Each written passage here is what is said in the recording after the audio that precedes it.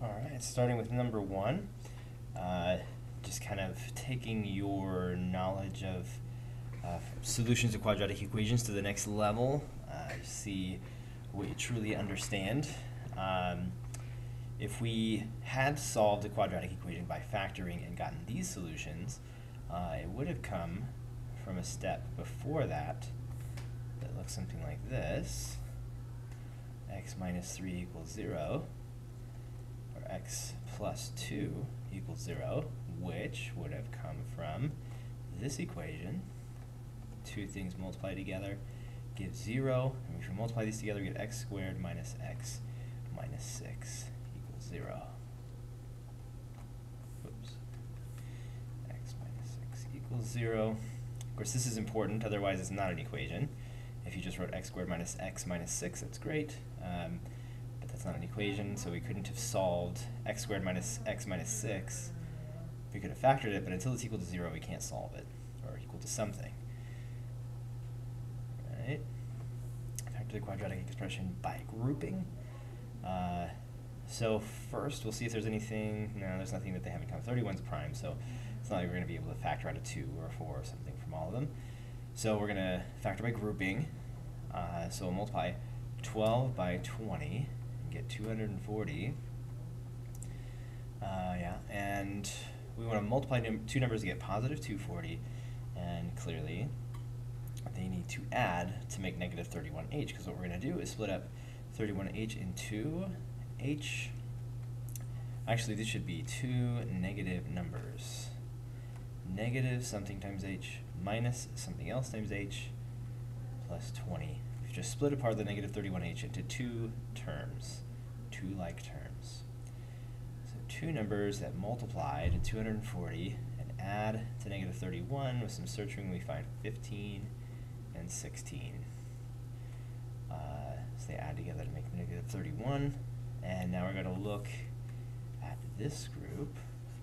What do they have in common? They have a 3h in common. That leaves a 4h minus 5. And what does this group have in common? Okay, they have a negative 4 in common. Whenever there's a negative on this first term in this group, I like to take out a negative. So then we get 4h minus 5. Okay, and just to re-emphasize once again, as I may many times emphasize, we have two things. One thing here, one term here, and one term here. And we are factoring out the common factor of 4h minus 5. Factoring it out. So we get the 4h minus 5 factor, and what's left from inside here when we factor out the 4h minus 5? 3h minus 4. And there is our factored form using factoring by grouping. This one here, because there's no middle term, should be a little bit of a clue. If we were to write the middle term, it would be 0x. Okay, so we want to get no middle term at all.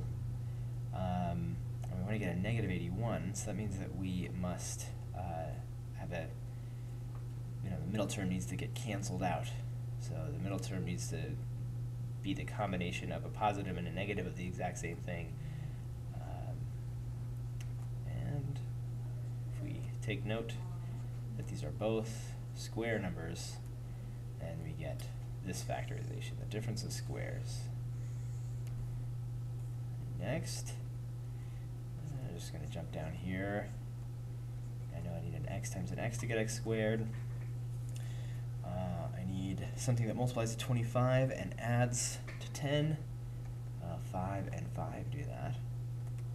Some of you went ahead and wrote this as x plus 5 squared. That's cool. That works great.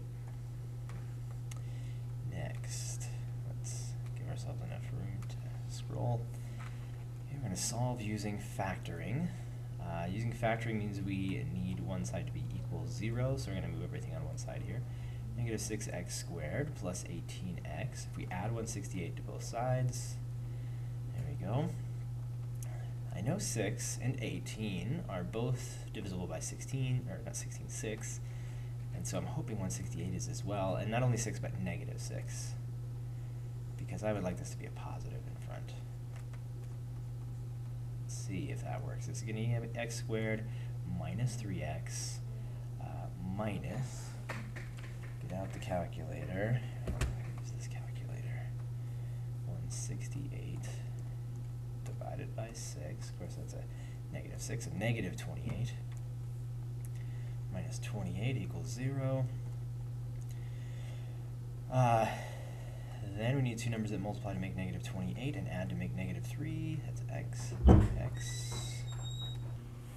Okay, sorry I was interrupted there. I'm not quite sure what I was saying exactly, but we do need two numbers that multiply to negative 28 and add to negative 3. How about negative 7 and 4? That would work out. And we set x minus 7 equal to 0, x plus 4 equal to 0, because one of them has to be 0. And we get the solutions 7 and negative 4. Completing the square. So just for simplicity's sake, we'll just go ahead and add 2 to both sides. Remember, completing the square, it's all about having a factor squared, which means that we must have 2 of the exact same factor times itself. So that's what squared means. I know it's going to be an x and an x in the front to get x squared. What would this number and this number, remember they have to be identical, what would they be? So that when I started to multiply it out, I would get negative 4x. It'd have to be negative 2. Alright, so if I multiply this together, I get x squared, negative 2x, that's going to be a total of negative 4x. When I multiply it all the way out, I'm going to get a plus 4. I have to add 4 on both sides, gives me a 6, so I get x minus 2 equals 6. Take the square root of both sides. Always when we take the square root of both sides, we have plus or minus whatever the square root was. We've got x minus 2 equals plus or minus square root of 6. We add 2 to both sides, we get 2 plus or minus the square root of 6. Okay, I'm going to solve this factoring by grouping. So 3 times 14 is 42. So two numbers that multiply to 42 and add to negative 13. How about negative 7x and negative 6x? So this group here has an x in common, leaving 3x minus 7. This group here has a negative 2, leaving x minus 7. X minus 2 times 3x minus 7 equals 0. X minus 2 equals 0. X, so 3x minus 7 equals 0. We get x equals 2. And if we add 7 and divide by 3 on both sides, we'll get 7/3. Completing the square again. No quadratic formula. So we'll subtract 32 from both sides. We need 2 identical factors that when we begin multiplying them together, we get x squared minus 8x. That would mean I would need a negative 4 and a negative 4. That's always half of this. Where does this number come? It's always just, if I multiply these two out, I get x squared minus 8x. Negative 4 times negative 4 is plus 16. So we add 16 to both sides. Negative 32 plus 16 is negative 16. We have x minus 4 squared equals negative 16. Take the square root of both sides. X minus 4 equals plus or minus I times the square root of 16.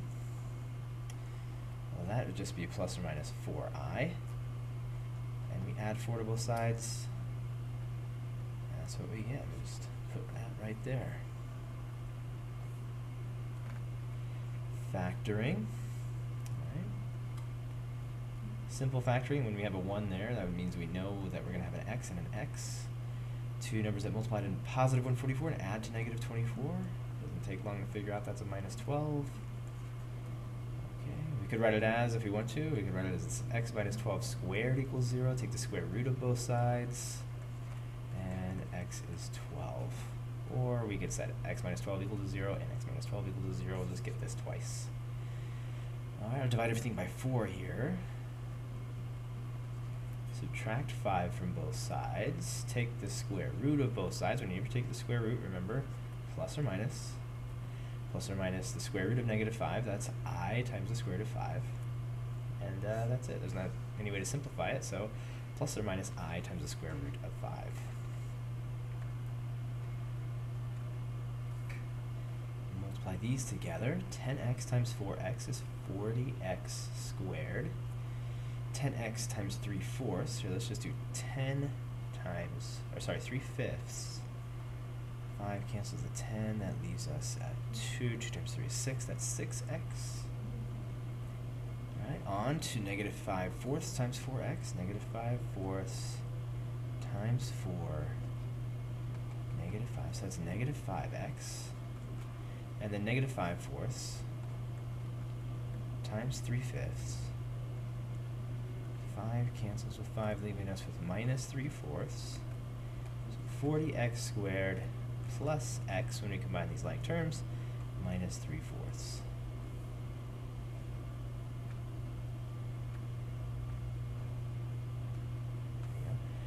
Using factoring, right, that means we're going to have equals 0, so 4x squared minus 16x minus 768. It doesn't say factor by grouping, so I'm hoping everything's divisible by 4. This is, and this, yeah, this is too. So, just to figure that out, we'll divide everything by 4. We'll get x squared minus 4x minus, let's get the calculator here, 768 divided by 4, 192. So minus 192. This could be a job. Two numbers that multiply to -192 and add to -4. So I don't need a plus and a minus because I need to multiply it with a -192. Let's see. Well, I know 192. Let's see. It's definitely divisible by 2. You can start there. 192 divided by 2.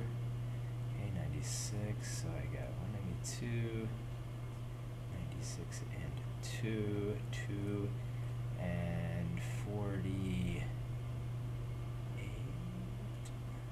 48. Let's just double check. Divide that by 2. 48. Divide that by 2. 24 by 2.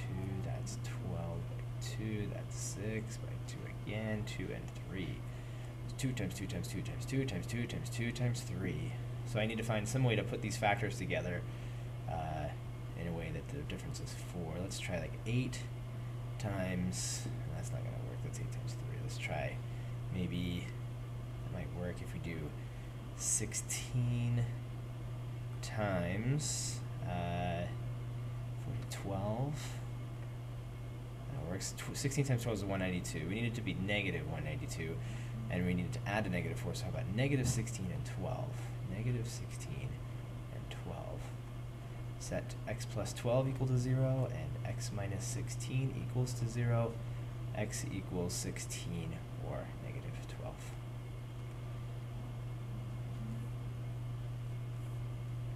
Completing the square, we will move that 9 over to the other side.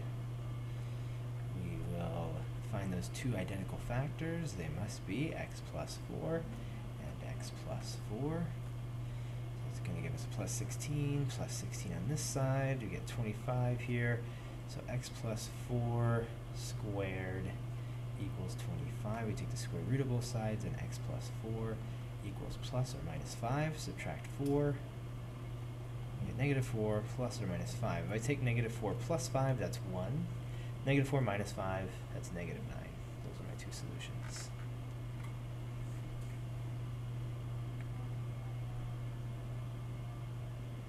Looks like the last one, last page.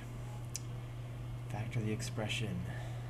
First of all, do they have anything in common? I do believe they have a 5 and an x in common. So left is x squared plus 17x plus 15. That doesn't seem right at all. Let's, yeah, 100 divided by 5, 60. I went the wrong way. 60, okay. So 5x is still there. It can't go anywhere, otherwise it wouldn't multiply back out to be the original expression. So we need two numbers that multiply to 60, add to 17. 12 and 5. 12 and 5 is where I went first, and that's what turns out to have worked. 12 times 5 is 60. 12 plus 5 is 17, and that's factored. Something that a lot of people made a mistake in doing was this. They just left the 5x off. If I multiply this out, I'm just going to get x squared plus 17x plus 60, but I need to get 5x cubed plus 85x squared plus 300x, which means that 5x would need to get distributed into this to get to the original. So careful about that. 5x needs to hang out there. Okay, let's multiply these together. 2 times 1 is 2. 2 times negative 4 is negative 8i. 3i times 1 is 3i. 3i times negative 4i is negative 12i squared. Okay, and a lot of people got to this point, 2 minus 5i, and just minus 12i squared. But remember, I squared is negative 1, so this is negative 12 times negative 1. And negative 12 times negative 1 is positive 12. So we add the 2 and the 12, and we get 14, and we have minus 5i. We're going to use a quadratic formula. First, this needs to be equal to 0, so we have 5x squared plus 3x plus 4 equals 0. Quadratic formula, negative b plus or minus the square root of b squared minus 4ac over 2a. X equals negative b plus or minus the square root of b squared, that'd give us a 9, minus 4 times a times c over 2 times a, negative 3 plus or minus the square root of 9 minus, this would be 80, that would be 80, so 9 minus 80, that's negative 71 over 10. So what do we do with the negative square root, or square root of a negative? The square root of a negative is, so it's the square root of negative 1 times the square root of that number, and the square root of negative 1 is I. So negative 3 plus or minus I times the square root of 71 over 10. Quadratic formula again. So negative b plus or minus the square root of b squared, negative 3 squared would be 9, minus 4 times a times c, all over 2 times a. Negative negative 3 is positive 3. Some of you are getting a little bit confused here. We're just going to add this number and whatever this number is. Okay, what is this number? This is negative 4 times positive 1 is negative 4 times negative 1 is positive 4. So it's going to be 9 plus 4 over 2. So we have 3 plus or minus square root of 13 over 2. And that will do it. I believe that's the last question. It is. Yeah. All right, so any questions? Let me know. Ask away. Thanks for watching. Hope that was helpful.